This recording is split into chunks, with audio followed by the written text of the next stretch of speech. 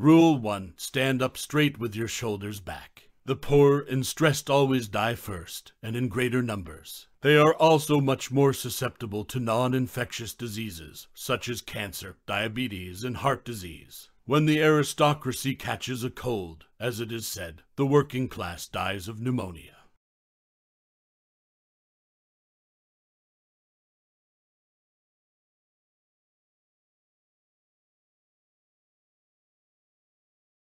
If you start to straighten up, then people will look at and treat you differently. To stand up straight with your shoulders back is to accept the terrible responsibility of life, with eyes wide open. It means deciding to voluntarily transform the chaos of potential into the realities of habitable order. It means adopting the burden of self-conscious vulnerability and accepting the end of the unconscious paradise of childhood, where finitude and mortality are only dimly comprehended. It means willingly undertaking the sacrifices necessary to generate a productive and meaningful reality. So, attend carefully to your posture. Quit drooping and hunching around. Speak your mind. Put your desires forward as if you had a right to them, at least the same right as others. Walk tall and gaze forthrightly ahead. Dare to be dangerous. Encourage the serotonin to flow plentifully through the neural pathways desperate for its calming influence. Rule 2. Treat yourself like someone you are responsible for helping. People are better at filling and properly administering prescription medication to their pets than to themselves. In any case, that which we subjectively experience can be likened much more to a novel or a movie than to a scientific description of physical reality. It is the drama of lived experience, the unique, tragic, personal death of your father compared to the objective death listed in the hospital records, the pain of your first love, the despair of dashed hopes, the joy attendant upon a child's success. If we wish to take care of ourselves properly, we would have to respect ourselves, but we don't, because we are not least in our own eyes fallen creatures. If we lived in truth, if we spoke the truth, then we could walk with God once again, and respect ourselves, and others, and the world. Then we might treat ourselves like people we cared for. We might strive to set the world straight. We might orient it toward heaven, where we would want people we cared for to dwell, instead of hell, where our resentment and hatred would eternally sentence everyone. There are so many ways that things can fall apart, or fail to work altogether, and it is always wounded people who are holding it together. To treat yourself as if you were someone you are responsible for helping is, instead, to consider what would be truly good for you. This is not what you want. It is also not what would make you happy. You need to consider the future and think, what might my life look like if I were caring for myself properly? You could help direct the world on its careening trajectory, a bit more toward heaven and a bit more away from hell. Once having understood hell, researched it, so to speak, particularly your own individual hell, you could decide against going there or creating that. You could aim elsewhere.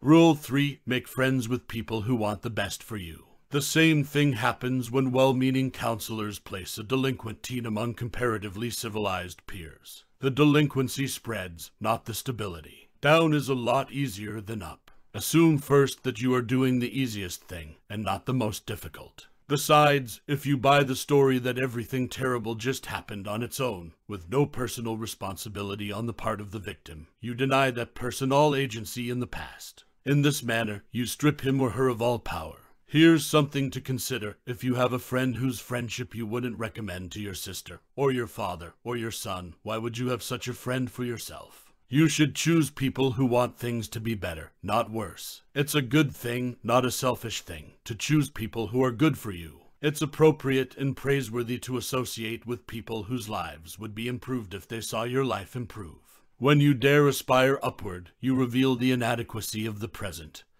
and the promise of the future. Don't think that it is easier to surround yourself with good, healthy people than with bad, unhealthy people. It's not. A good, healthy person is an ideal. It requires strength in daring to stand up near such a person. Have some humility. Have some courage. Use your judgment and protect yourself from too uncritical compassion and pity. Rule 4. Compare yourself to who you were yesterday, not who someone else is today. No matter how good you are at something or how you rank your accomplishments, there is someone out there who makes you look incompetent. In a million years, who's going to know the difference? The proper response to that statement is not, well, then everything is meaningless. Any idiot can choose a frame of time within which nothing matters. Talking yourself into irrelevance is not a profound critique of being.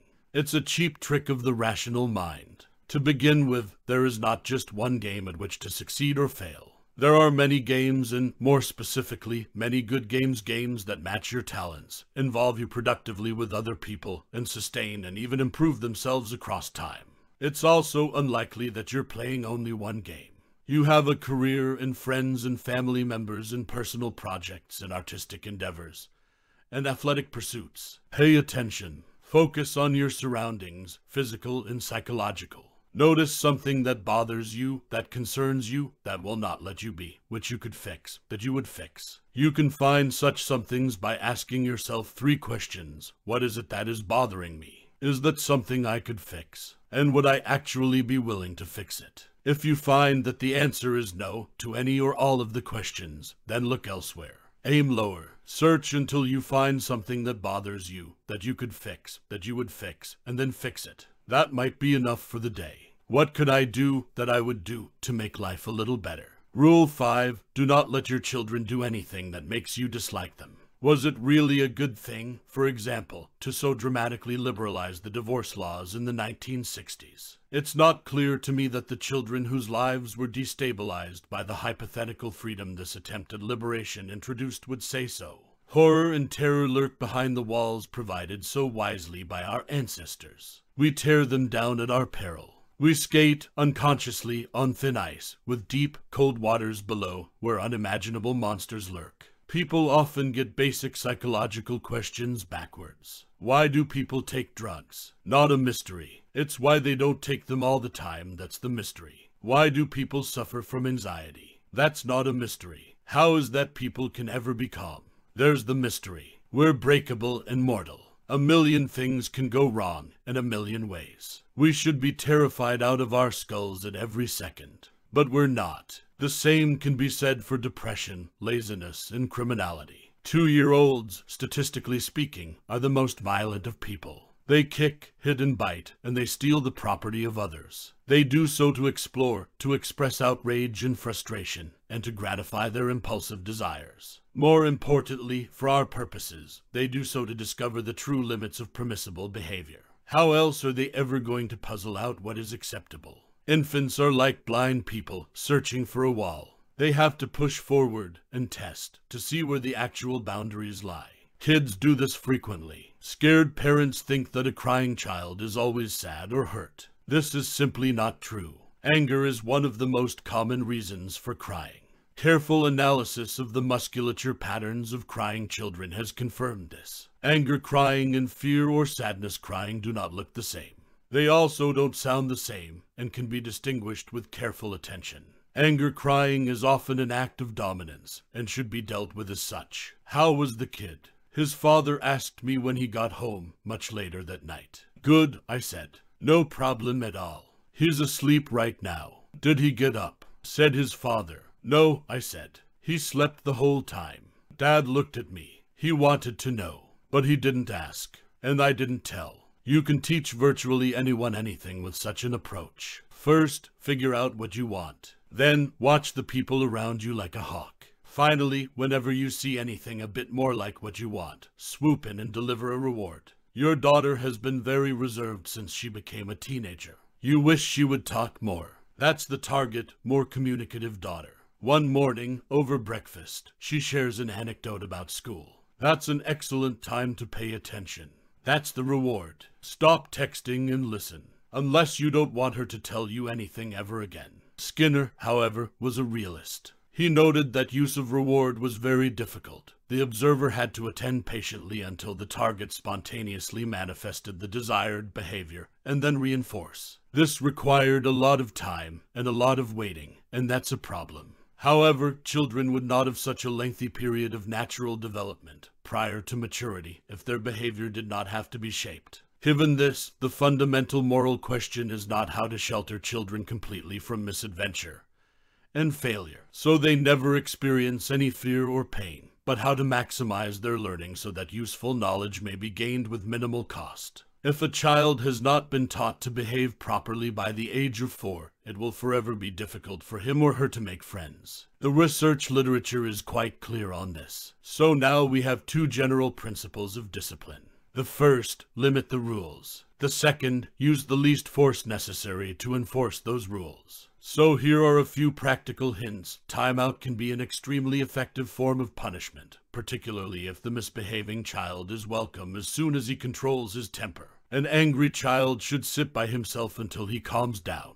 Then he should be allowed to return to normal life. That means the child wins instead of his anger. If your child is the kind of determined varmint who simply runs away, laughing, when placed on the steps or in his room, physical restraint might have to be added to the timeout routine. A child can be held carefully but firmly by the upper arms until he or she stops squirming and pays attention. Here's a 4th principle, one that is more particularly psychological. Parents should understand their own capacity to be harsh, vengeful, arrogant, resentful, angry, and deceitful. People are aggressive and selfish, as well as kind and thoughtful. For this reason, no adult human being, no hierarchical, predatory ape, can truly tolerate being dominated by an upstart child. Revenge will come. 10 minutes after a pair of all too nice and patient parents have failed to prevent a public tantrum at the local supermarket, they will pay their toddler back with the cold shoulder when he runs up, excited, to show mom and dad his newest accomplishment. Here's a 5th and final and most general principle. Parents have a duty to act as proxies for the real world, merciful proxies, caring proxies, but proxies nonetheless. This obligation supersedes any responsibility to ensure happiness, foster creativity, or boost self-esteem. It is the primary duty of parents to make their children socially desirable. Rule 6. Set your house in perfect order before you criticize the world. Many, perhaps even most, of the adults who abuse children were abused themselves as children. However, the majority of people who are abused as children do not abuse their own children. But success makes us complacent. We forget to pay attention. We take what we have for granted. We turn a blind eye. We fail to notice that things are changing or that corruption is taking root. And everything falls apart. Is that the fault of reality of God? Or do things fall apart because we have not paid sufficient attention? Have you cleaned up your life? If the answer is no, here's something to try. Start to stop doing what you know to be wrong. Start stopping today. Don't waste time questioning how you know that what you're doing is wrong, if you are certain that it is. Don't reorganize the state until you have ordered your own experience. Have some humility. If you cannot bring peace to your household, how dare you try to rule a city?